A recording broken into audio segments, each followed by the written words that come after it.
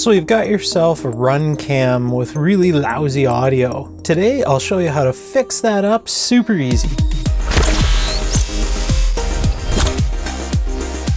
Welcome back to the channel, guys. I've got my Runcam 2 here and I love this camera, but the audio is just horrible on this thing on my quadcopters. It's just a constant roar.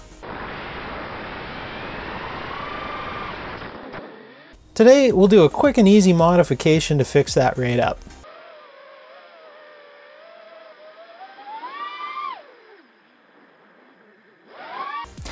First, if you're going to do this, it's pretty simple. Go ahead and take the screws out of your Runcam. There's 6 of them in total, and just disassemble it quick and easy.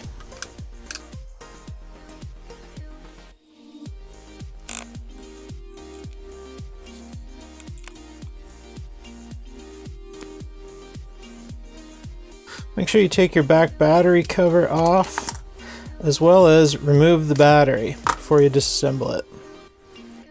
You just pop the case apart, and a little shake should dislodge the board.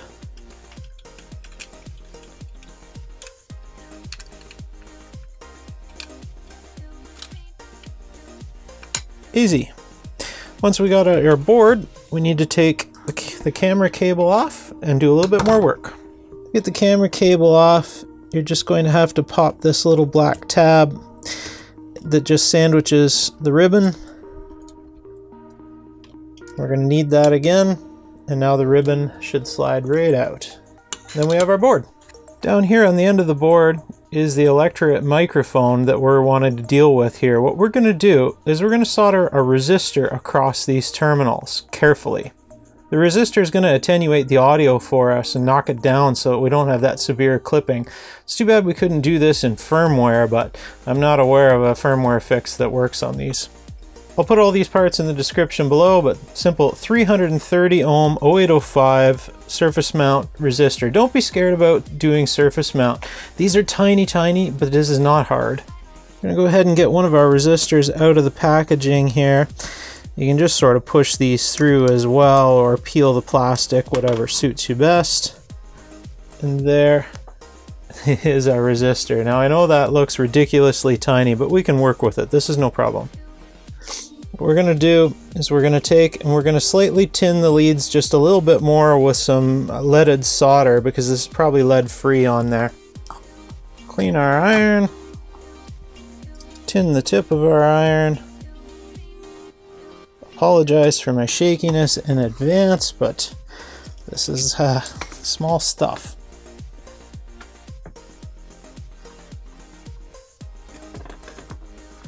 Careful you don't bridge the leads, and if you do, no big deal, we can fix that. We just suck it back off with our solder sucker or some wick. There we go. Those look good. We'll take our itty bitty teeny tiny resistor in a pair of tweezers, and then we're going to set it across the 2 terminals that we've tinned. And when we get it across them, we're just going to touch one side.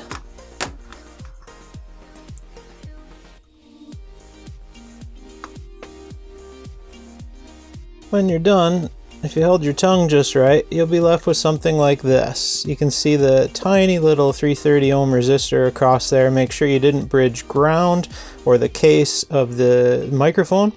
And you can also use a through-hole resistor here, but I find the SMD ones, even though it's tiny and fiddly, it's such a better job than trying to find room inside the case for a through-hole resistor. These 0805s, perfect fit. It's just like it was meant to be there. If you want to take your meter and measure across, you should come up with around 250 ohms thereabouts across to make sure that you haven't shorted it. If you get 0 or like 1 ohm, you've shorted it and you better fix it. Assembly is just as simple as reversing the disassembly. It's pretty easy. Slide it into the case, slide your ribbon in, go ahead and put the retaining clip on, and then go ahead and put the 4 screws in. It's a little fiddly to get this ribbon in at times. You just have to make sure that you bring it in nice and level, don't kink it, and nothing to it. It should slide in with 0 force. It should just kind of float right into its little home. And yeah, go ahead and put the retaining clip across and put the screws back in. That'd be a good time to go ahead and just make sure everything is working. So go ahead and put your battery back in, close it up, and we'll see if it works. Fire it up. With any luck, everything's happy. Sure is. Looks good. Go ahead and put your lens protector back on. Just the 2 screws. And you're good to go. Take this out and give it a try and see how your audio works. Enjoy the much, much greatly reduced roar of the wind and other sounds.